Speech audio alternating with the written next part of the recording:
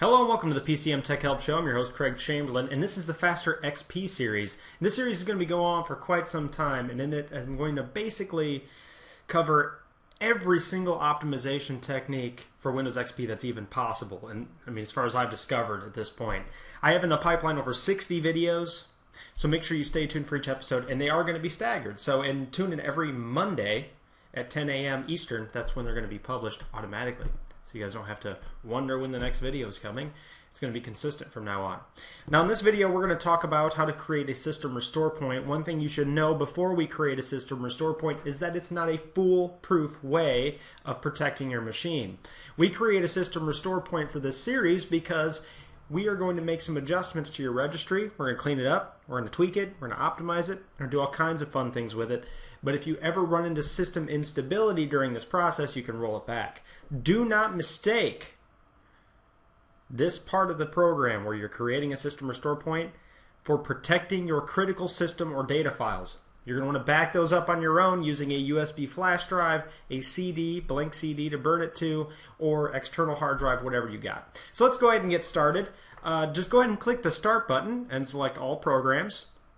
And we're going to go up to Accessories, and then we're going to go to System Tools, and then you have the option for System Restore. System Restore will boot up, hopefully quickly for you. If it doesn't, that's no problem. And we're going to select Create a Restore Point.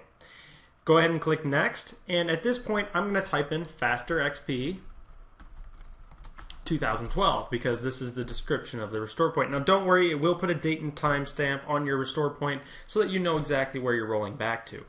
At this point, just select Create, and new restore point created, gives you the time and date, and you're good to go. So that's how you create your own system restore point. Let me show you how to recover from it. I'm going to go to Home, but you can come back to this section of it at any time, and you want to say restore my computer to an earlier time. Select Next, and then at this point you can actually select either the date in which you did the restore point, or you can actually select the actual physical restore point. Select Next, and then at this point it's going to ask you if you want to are you absolutely sure? In my opinion, yes, I am at this point. If I have system instability, which is the only reason I would use this tool, I would be more than ready to take the chances of making certain software packages not function properly, just so I could restore stability to my operating system. You can always reinstall programs, but it's always kind of a pain to reinstall an operating system. So at this point, you would click Next, and it would actually continue with the entire system restore point. So that's all there is to this video. As always, thanks for stopping by. Don't forget to tune in every Monday at 10 a.m. Eastern.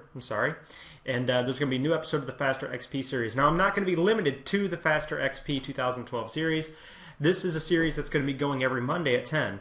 I am planning on putting other video series in the pipeline along with this one. So that'll be on a different day and a different time slot. You follow what I'm saying? That way, if you're only interested in one of the series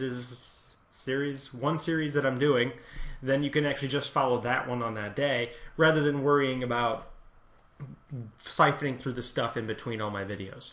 Again, my name is Craig Chamberlain. This is the PCM Tech Help Show, and I hope you visit my website. I got free videos. We also have free downloads, tons of free downloads there, and also a free technical support forum, which I'm working on. It's a little unstable at the moment. But you can also follow me on Twitter, where I'm myself, and that might disturb you. And you can follow me on Facebook or on, I don't know, where else are we all at these days? Oh, who cares? Thanks again. See you next week.